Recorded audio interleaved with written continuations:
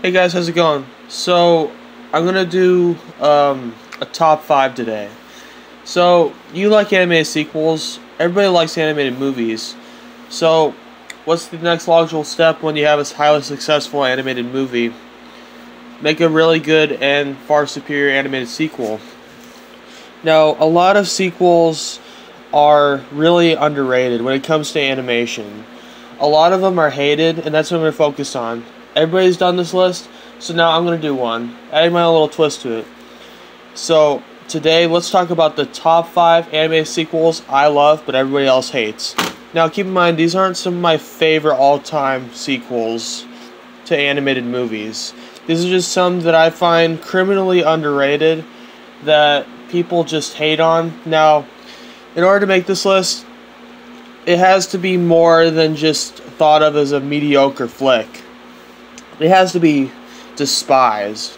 So, Despicable Me 2 and Toy Story 4 will not make it because reaction to those are either mediocre or mostly positive. These are just some sequels that people hate on, and I don't think they deserve the hate. So, without further ado, let's get into it. Number 5. Ice Age Continental Drift. This is the 4th installment in the giant Ice Age franchise. Now, I used to despise the first one because I felt like it was a ripoff of Shrek down to the characters, but it grew on me. I enjoy it now. I honestly don't get the hate for the sequel. Now, this is the highest on the list because, I don't think it's the most underrated, but let's look at the positives. The animation, very beautiful to look at. This is possibly some of Blue Sky's best animation. Also, the stakes are pretty high. The villain is memorable. It does have a lot of problems, which is also why it's on the list. Right down to the comparisons, like to something like Finding Nemo, and also some things don't make sense. Like in this world, for the most part, Ice Age has been accurate. Struggles that are kind of reasonable for this type of time period. How do pirates mix into this? It's kind of goofy and silly, and kind of out of character for the Ice Age series.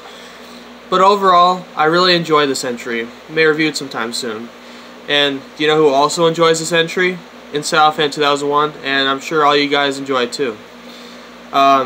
It did great at the box office and became the 2nd highest grossing in the series, and I congratulate it for that. It became one of the highest grossing animated films of 2012, and it totally deserved it. So anyway, moving on.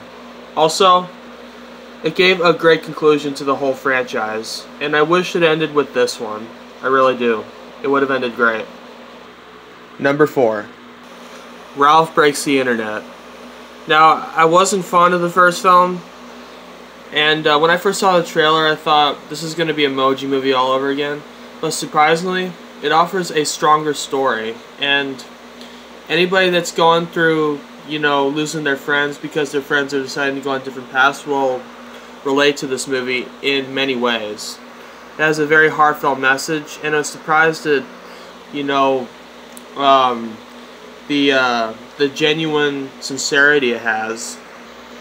This movie doesn't feel soulless. It doesn't feel like a cash grab. It feels like it genuinely wants to teach its audience something, and you feel for Ralph and Vanellope in the paths that they're going on. This is a movie that will resonate with many. It's one of the most underrated Disney movies and Disney sequels, and I totally prefer this one over the first, in my opinion. Inside Fan 2001 really loves it, and I can't blame him. I really do love this movie. It touched my heart, and I hope it will touch yours. Anyway, moving on. Number 3. Shrek Forever After, the final chapter. Now, I love Shrek. It's my favorite movie of all time. This is the most underrated series finale ever.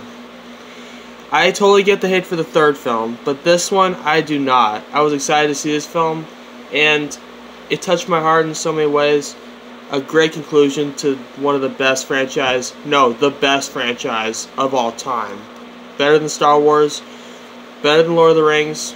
Yeah, I said it. Okay, maybe not better than Lord of the Rings, but better than Harry Potter, for sure. Sorry, Harry Potter fans. The animation is top-notch, and the villain Rumpelstiltskin, fantastic final villain. Anyway, moving on. Also,